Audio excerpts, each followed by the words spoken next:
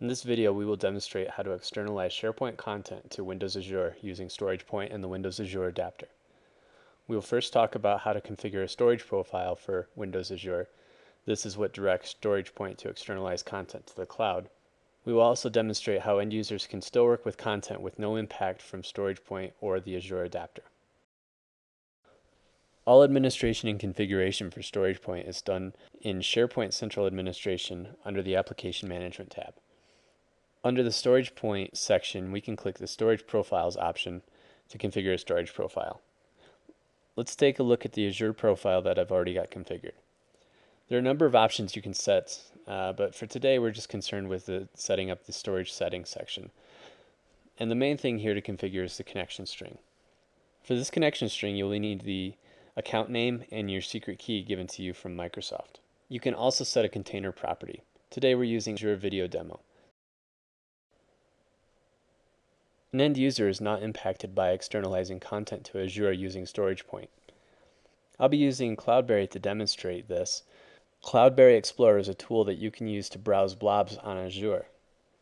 If you remember the connection string I set up, I would be using the Azure Video Demo container. You can see that there's nothing in this container at this time. As an end user, I can still work within the native SharePoint interface exactly as I would without StoragePoint installed. I can go into my shared documents library and I can upload multiple documents. I'll just grab a few sample docs from my sample document library. And as these get uploaded, they'll immediately be externalized to the Azure cloud.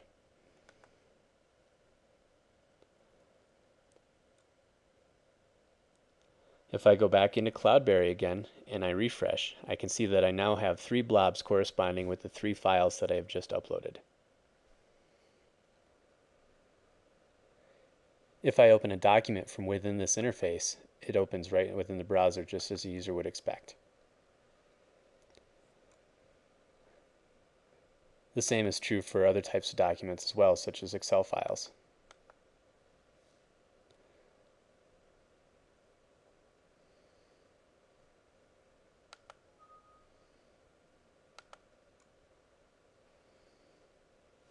I can also create a new document within the SharePoint native interface.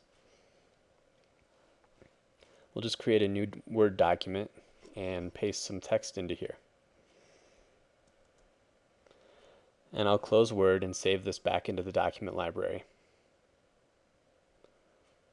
When I hit save, this will immediately be externalized to Azure.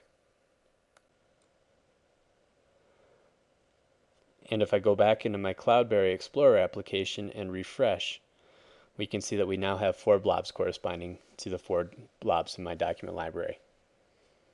StoragePoint works with the SharePoint Explorer view as well, so if I go ahead and open this document library in Windows Explorer, we can see that I have my 4 files here. I can go to my sample documents library and drag in a couple more documents as I see fit.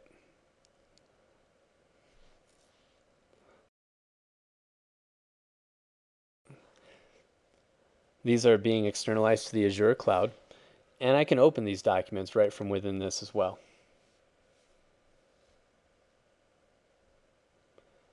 If I go back to my Cloudberry application and refresh yet again, we can see that we have additional files that have been added to the cloud. This concludes the demonstration for externalizing StoragePoint content to Windows Azure. If you have any more questions, you can go to www.storagepoint.com. Thank you for watching.